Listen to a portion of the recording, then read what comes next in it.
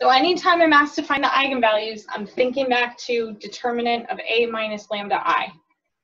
So I'm looking for the determinant of, when we subtract off that lambda I, it means we're subtracting lambda from the primary diagonal. So we're looking for the determinant of 1 minus lambda, -4, 1, and 1 minus lambda. We're going to set that equal to 0.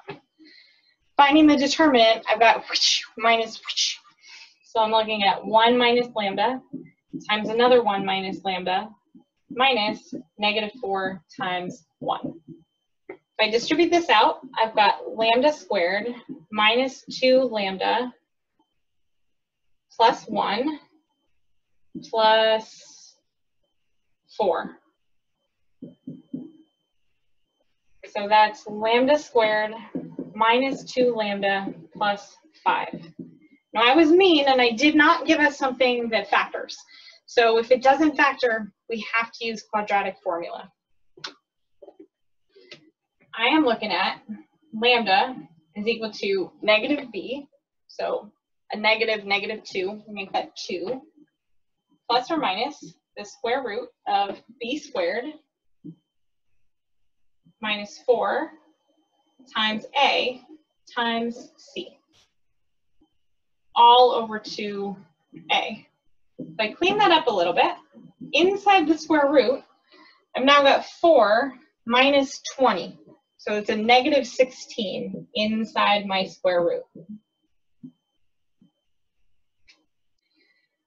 That is 2 eigenvalues because we've got a lambda equals 1 plus 2i and another lambda 1 minus 2i. So the next part of this is to figure out what our eigenvectors are. If you have complex eigenvalues, we are always going to have complex eigenvectors. And they should come in complex conjugate pairs. To solve for our eigenvectors, the equation that we're headed back to is that the matrix A minus lambda I times our eigenvector x needs to be equal to the 0 matrix. So A minus lambda I for us, that means I'm going to have 1. Let's look at this. Let's look at lambda 1 first. So I'm going to have 1 minus 1 plus 2i, -4, 1, and 1 minus 1 plus 2i. And that times our vector x, y, or x1, x2, if you like subscripts, has to be equal to the 0 vector. Cleaning this up, distributing that minus sign in, 1 minus 1, well, those are gone. So now I've got -2i, -4, 1, and -2i. Multiplying that by my xy vector to get the 0 vector. If we multiply this out, I've got -2i minus, -2ix minus 4y is equal to 0. And on the bottom row, I end up with x minus 2iy is equal to 0. Now, I've mentioned before that when we write out these two equations for our eigenvectors, they should give us the same information.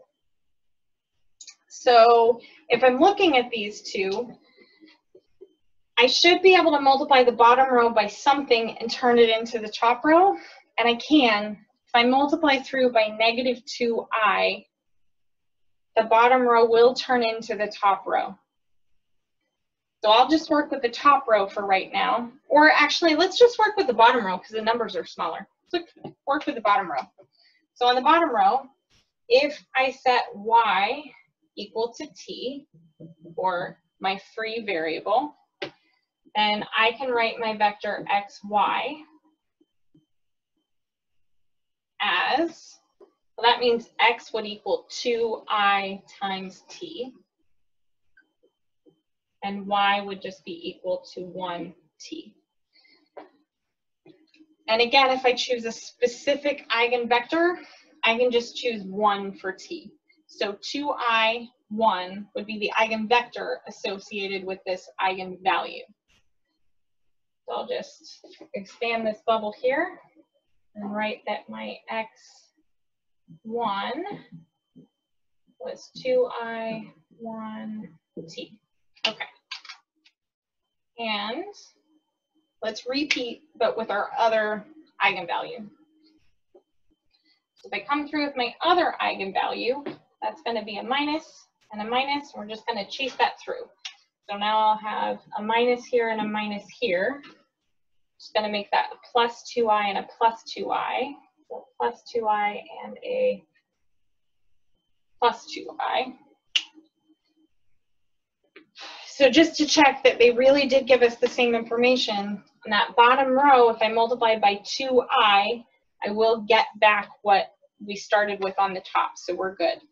So if I let y be equal to my free variable t, then x would be, I'll have, if I move that over, I'll have negative 2I t